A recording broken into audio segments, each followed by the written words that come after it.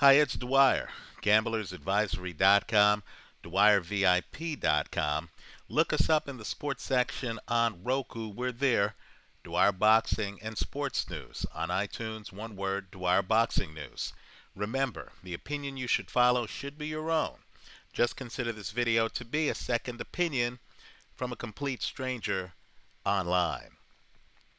You know, whenever you see a champion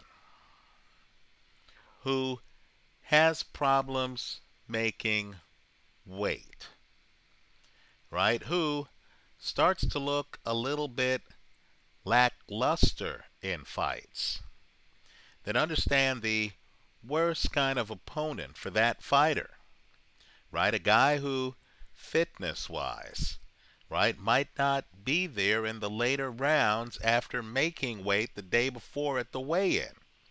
The worst kind of guy to put him in the ring with is a guy who's high volume, who's in shape, who's going to force him to work, and who has a history of making it to the later rounds, right? Who has never been stopped.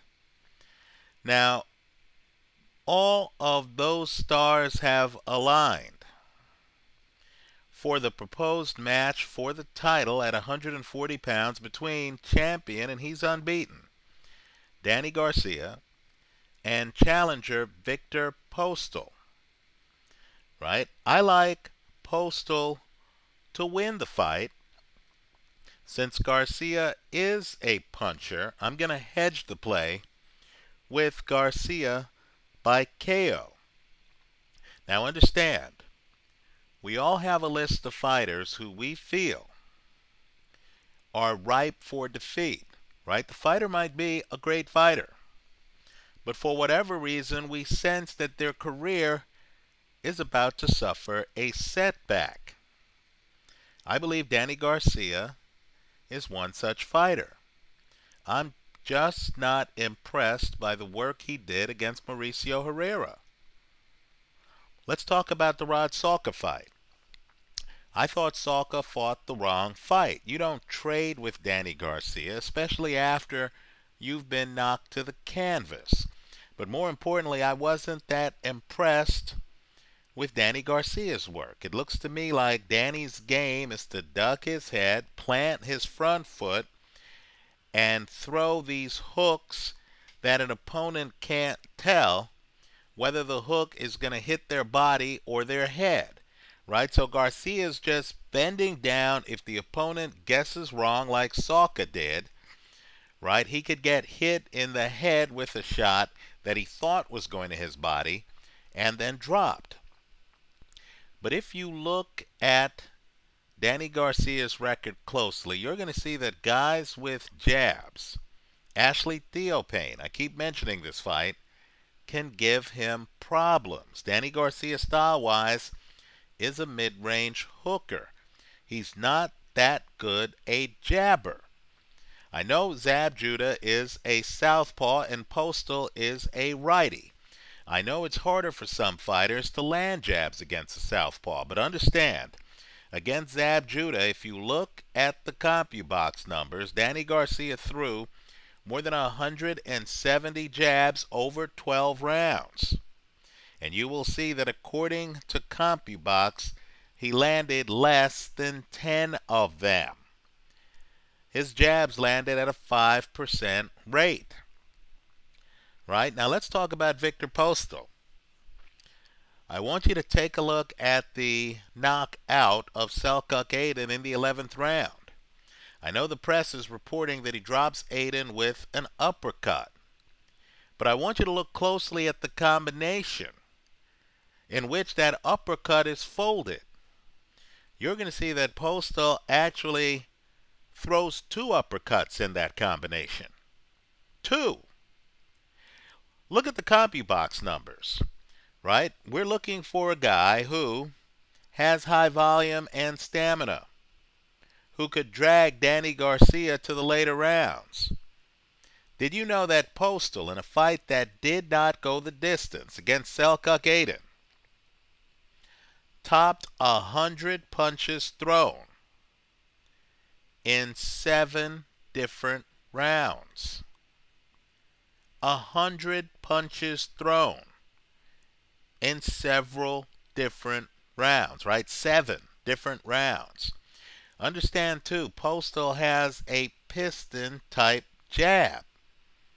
Right now, if Ashley Theophane was frustrating Danny Garcia with the jab, just imagine what Postol can do if he gets that jab popping. Right? Understand too that Selçuk Aydin is a big puncher. That's his calling card. I believe his nickname used to be Mini Tyson or something like that. Right? Well, Selçuk Aydin is very similar style-wise, in my opinion, to Danny Garcia. And understand, Postol dominated Selçuk Aydin. That fight wasn't close. So what you have, in my opinion, and Postol, by the way, is unbeaten. Aydin's not the only name he fought. He fought and he beat Hank Lundy. Right? What I also like about Postol is that Aydin fight was in Southern California. Postol, who is Ukrainian, has traveled for fights. Right? He's not going to, fly into the United States and suddenly be overwhelmed by American culture. He's already been here. He's already dominated. Right? So, given everything, the fact that Danny Garcia has a problem against a good jab, I want you to look at the first Eric Morales fight. Right? Keep in mind, El Terrible goes 12 rounds. Right? Given that Danny has a problem with a good jab, given that Danny has had a problem making 140. Right? Keep in mind, the Rod Salka fight wasn't even at 140. Right? The Mauricio Herrera fight in Puerto Rico, where you would think Danny would dominate, didn't many of you believe that fight was razor close? Aren't there doubts whether Danny won that fight? Where's that rematch? Why did Danny decide that he would rather fight Rod Salka than have a rematch against Mauricio Herrera? Right? So you put all of it together, and let me add one other caveat. The hand speed's not close. Right? Viktor Postol has much faster hand speed than Danny Garcia. Right? I believe the title changes hands. I know it's crazy betting against an unbeaten champion who, after the Rod Salka fight, is clearly going to be the favorite. But put me among those folks. I think the title changes hands. I think Danny Garcia loses this fight. I wouldn't be surprised if Danny Garcia doesn't take the fight. Garcia could easily say that he's having too much trouble making weight. Or Garcia could pick another path to a title by fighting Lamont Peterson, who, by the way, I think also beats him. But Garcia could abdicate his own throne and could fight for Lamont Peterson's title. Right? But understand, not that many people know who Viktor Postol is. And there's little reward here for Danny Garcia. What happens if Garcia starts to get winded, can't figure out Viktor Postol's jab, and Viktor Postol then starts putting up 100 punches in a round? What happens if Postol, who's adaptive reactive, in other words, he's figuring out what punches to throw? The Viktor Postol who starts a fight is not the Viktor Postol who ends the fight. He gets hit with a bomb by Selçuk Aydin early in their bout. Gets backed up into the corner. Right? Aydin's not able to land that punch again the rest of the fight. Right? Keep in mind, too, in terms of maturity, Viktor Postol is 30. Just because people haven't heard about him doesn't mean he's a young puppy. This is a veteran fighter.